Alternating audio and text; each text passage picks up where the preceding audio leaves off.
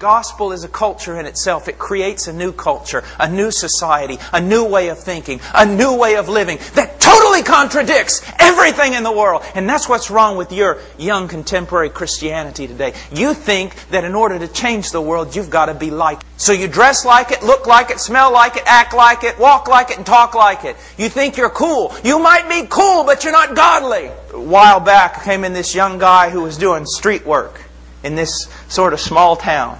He was doing street work. Man, he looked like a modern-day Serpico. You probably don't even know who that is. But he had an earring and bracelets on and everything. And I kind of talking to him. He was, well, you got to understand, you know, Mr. Washer, I'm there on the street. And I go, how many people's in this town? I said, look, young man, I served for years in inner-city Dallas, Fort Worth, in places where the police wouldn't go. I had male prostitutes sleeping in the bunk bed beside me down at a... I've been in places you'd be afraid to dream about and ministered to people who were on the street.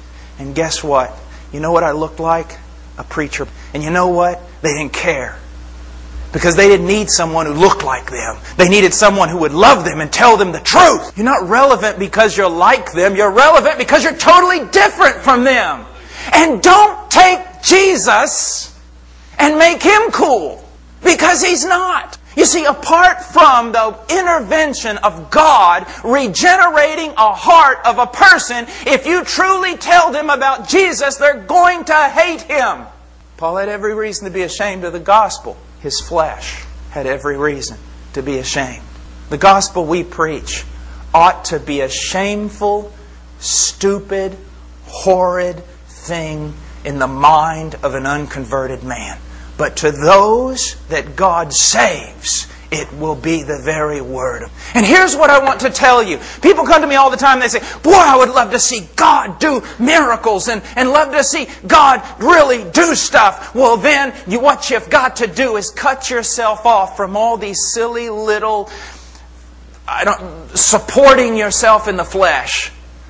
Silly little things of thinking that through doing this or that or other things, God's going to move. No. Spare yourself, cut yourself off from every hope in the flesh. Trust only in God. Do exactly what He says. And you may be crucified on a tree, but you will see God move. And you will see a manifestation of His power. That's what's wrong with church. Turned it into nothing more than a Six Flags over Jesus, where people are entertained and they have to do it because there's no power left. And there's no power because the truth is not being preached and it's not being demonstrated. Love the statement made by Leonard Ravenhill years ago. He goes, the world isn't looking for a new definition of Christianity, it's looking for a new demonstration of Christianity. Now, Paul said he wasn't ashamed of the gospel. Why? Because it was the power of God. The conversion of a person being born again. The way I see Scripture, the true conversion of a person is the greatest demonstration of the power of God that's ever been revealed in the history of time. Do you think creation is a miracle? What about recreation? The greatest demonstration of the power of God is to be the church of Jesus Christ. And I want you to know something. It is. Now let me just say something here. It's very, very important. I am so tired. Now listen to me. Follow me on this. I am so tired of hearing people say there's just as much sensuality and wickedness and divorce and pornography and wickedness in the church as outside of the church. Have you ever heard people say that? Man, there's just as much just gross error and immorality and filth and things in the church as outside of the church. That is not true. The Church of Jesus Christ in America is broken and humble and beautiful, and although she has many failings, she is not wayward, but she is following her husband, the Christ. The problem in this culture is what you're calling the church is not the church.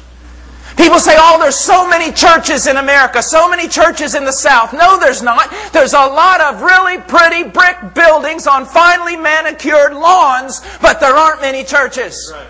Every true believer is going to walk with God. The problem, it's like a dear friend of mine always says, people will say, you know, we're Christians. We should not be hating one another. If you're hating one another, you're not Christian. We're Christians. We should act like it. If you're not acting like it, you're not a Christian. My goodness, listen to us. If you don't act like a human being, you're not a human being. You don't act like a deer, you're not a deer. You may be a cow, a horse, or a pumpkin, but you're not a deer. And the fact that it's so, I do not burn so much. I do burn for lost people. But my burning is more a zeal for the Lord and His name. And I can't stand it that because of the pathetic preaching and because of the way churches are supposedly grown, you have a whole bunch of people professing the name of Christ who live like devils. Or even worse, moral people without any love for Christ.